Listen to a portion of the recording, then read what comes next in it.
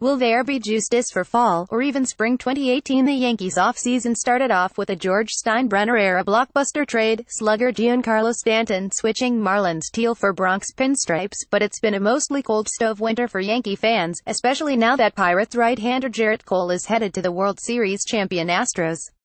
If Bombers general manager Brian Cashman does not make a trade to acquire another starter to the rotation entering spring training, perhaps heralded Yankee pitching prospect Justus Sheffield gets his chance to break into the baby Bombers fold this season, alongside Aaron Judge, Gary Sanchez and Clint Frazier. "I'm hoping, definitely hoping. Any player would be lying if they say they wouldn't want to be in the big leagues tomorrow," says Sheffield, the touted lefty who was traded from the Indians to the Yankees in the 2016 Andrew Miller deadline deal. The Bombers also got stud outfield prospect Frazier then, as well as two other players. Frazier, 23, cracked the Yankee lineup last season and played in 39 games, while proving he can handle major league pitching. But with the acquisition of Stanton, the red-headed Frazier is now a sixth outfielder on the club, and would appear to be the player Cashman would include in a package for another pitcher, if any such deal crystallizes. Sheffield is also possibly another trade chip. Sheffield says he keeps in touch regularly with Clint Frazier. They roomed together in Tampa during 2017 Yankees spring training, and the southpaw adds that while he can't speak for Frazier, Sheffield has been able to tune out the white noise.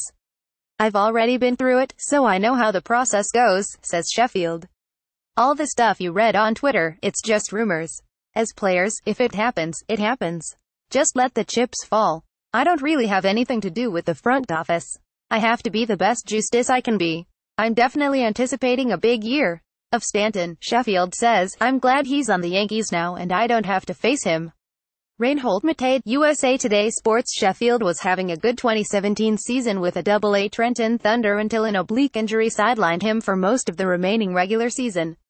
He was 7-6 with a 3.18 ERA with the Thunder, starting 17 games, striking out 82 batters in 93.1 innings pitched. "That was the first time I've been on the DL," says Sheffield of the disabled list stint. "That was a tough one. I knew my season was over with. That one sucked. I was close with all the guys in Double-A, real close. We really wanted to win a title. Not being able to be out there with the guys, just being reduced to a cheerleader, that wasn't me." Sheffield did come back to pitch in September and he was 0-1 in 2 Thunder playoff games. Sheffield, 21, says the oblique injury has healed and that he has had no further issues with it this winter. Sheffield pitched in the Arizona Fall League. He was 2-2 with a 3.10 ERA over 20.1 innings with the Scottsdale Scorpions, though he got hit by a line drive in his final start. Cashman told the Daily News' John Harper recently that Sheffield is an easy guy to dream on, which may bode well for his Yankee future.